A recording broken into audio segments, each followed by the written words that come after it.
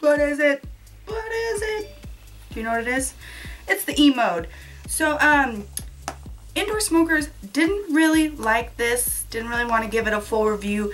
It's actually pretty complicated, the most complicated mod that I have ever had the pleasure to attempt to review, so that's what this is going to be, an attempt to review all the freaking things this thing does. So we'll just start with an unboxing right now to show you what the eMode kit includes, obviously a picture of what it is. So there it is.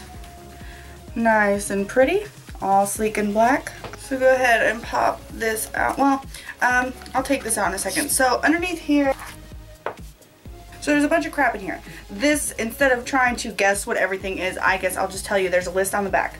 2 eMode mouthpieces, so one is on it, and then there's ones like that, just sort of a flat tip. 1 eMode atomizer body, which it is, 2 eMode atomizer C2 heads, 1 eMode control head, 1 eMode tube, 1 eMode power supply, 1 USB cable, 1 wall adapter, and 1 manual. Holy Toledo, there is a lot of stuff in here.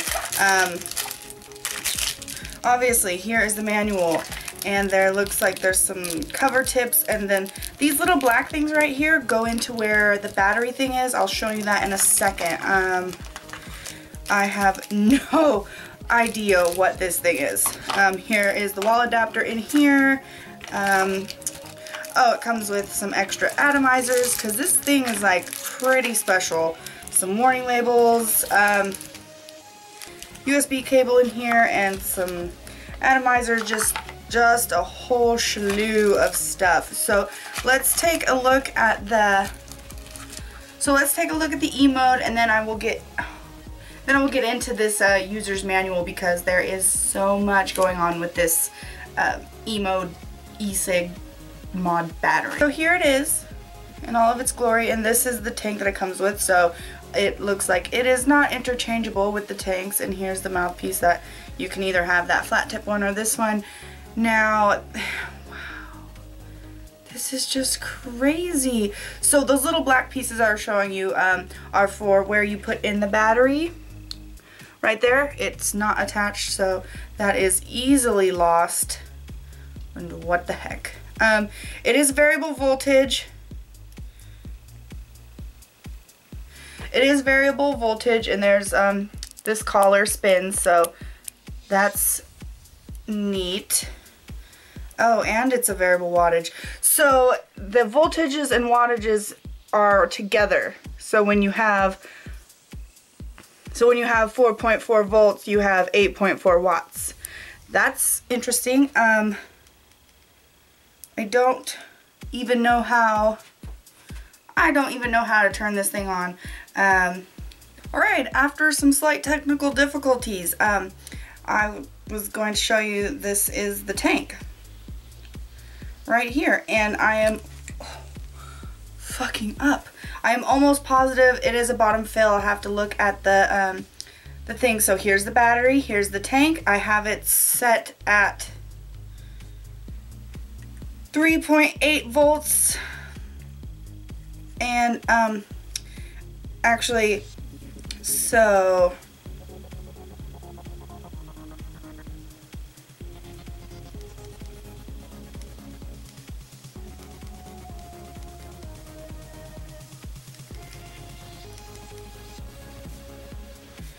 it's a 5-push start, and I am not sure why, but the little button RVW is on. I will look at the manual and come back and tell you what that all means. I know the VV light up is for variable voltage, the VW is variable wattage. I'm not sure what RVV stands for. So I'm just going to give it a couple vapes because it is a really good machine. It's just pretty confusing, and then I will look at the manual, come back and tell you guys all the things that are pretty impertinent to this review.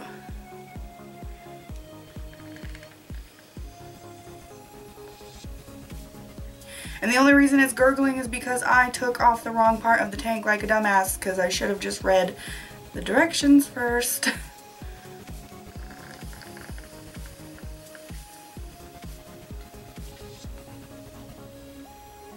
You can see it vapes really well, and I have some Pocono Vapes e-juice in here, and it is super, super good in this weird tank style that I've never seen before.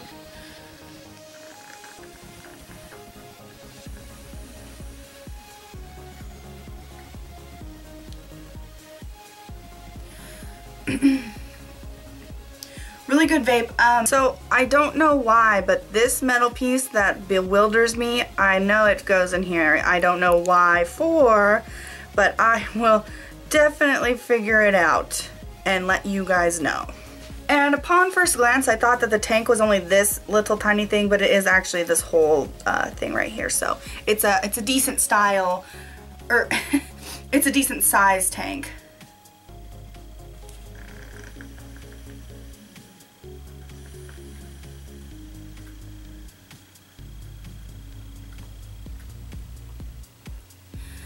Big freaking vapor clouds though. Good flavor. Let me go look at the manual a little bit, come back and give you guys a more detailed, because I know that this thing is actually pretty complicated, and obviously here is where you would unscrew and the battery goes in here, and it's not one of those normal batteries. It's a 5-push start. I'm just all over the place with this review, and I'm really sorry guys, but this is like the most technical, weird, interesting, awesome mod that I've ever had the pleasure to look at.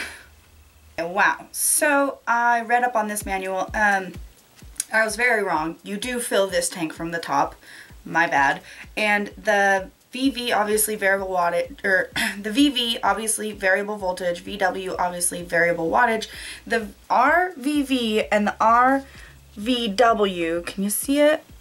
Means that you can change the voltage or the wattage while you're taking a drag, which is super crazy to me. You can also connect this to your computer, and it downloads all your vaping habits, like how long you take a puff, which it has a 10-second shut off, how many times you puff and what you vape at, and just all this other stuff. And you can download like other people's personal preferences on vaping, like either and so just confusing.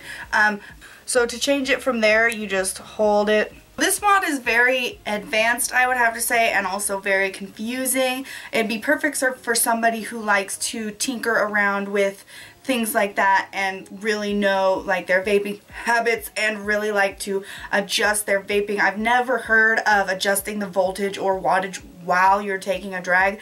That seems pretty, I don't know, not useful to me. I don't know why somebody, I guess it's for like if you want a hotter vape when you first take in a vape and then a cool as you go. I don't know, but it does vape well for machine, and Indoor Smokers was right. This thing is just oh my god.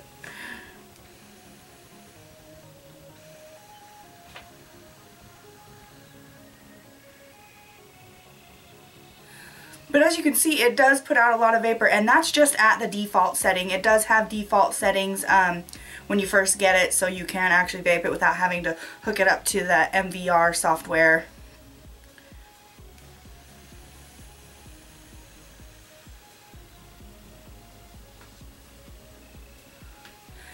So I'll put a link below to this crazy, confusing, excellent vapor production mod, and I hadn't figured out, there was no indication onto what this little thing meant or that little screwy thing. I guess it's to tighten the atomizer without actually having to take it all apart.